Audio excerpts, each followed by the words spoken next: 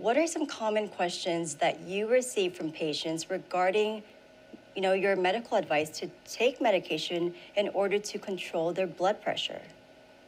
Well, let's talk about the patients. Now, according to most doctors, including myself, for our male patients, our men, the number one concern is, Doc, is it going to mess with my ability to, do the manly things I do with my spouse at home? That's a very, very, very big concern. And it's something that's understandable.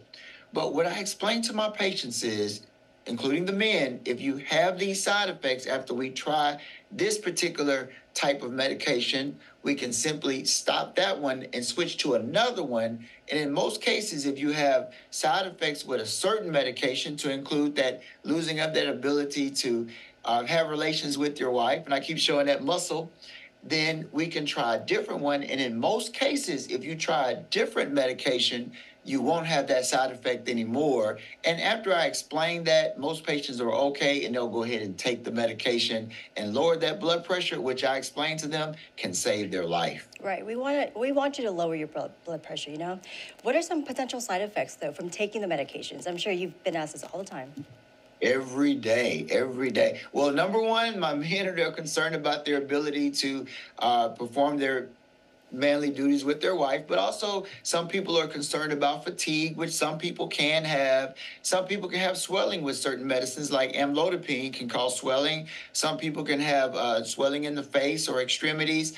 All of these side effects are discussed with each medication, but the take home is, and I repeat, I explain to the patients, if you get on a medicine and you start to develop those side effects, we can switch to an alternative type of blood pressure medicine. In most cases, you won't have those side effects, but we won't know until we try. But the good news is, if you start to have the side effects, 99% of the time, if we just switch, then you're fine and there's no threat to your life or anything. But if you don't take the medicine and you keep the blood pressure elevated because you're not taking the medicine, the side effect to that is very likely a stroke or a heart attack in the near future. Yeah, we want to prevent that, absolutely. Are there other ways, Dr. Quinn, besides switching medications, if you do have really bad side effects from one?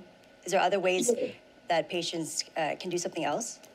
Most definitely. I mean, we advise all of our patients positive lifestyle choices, exercise, eat healthy, less salt in your diet. That'll help lower the blood pressure. And we might be able to stay on the same medicine, but at a lower dose. And that individual might be able to remedy any side effects. But the take home is, talk to your medical provider. Let them know what's going on. And if you let them know what's going on, in many cases, a solution is just a prescription away. Right. Any questions, just go ask Dr. Quinn.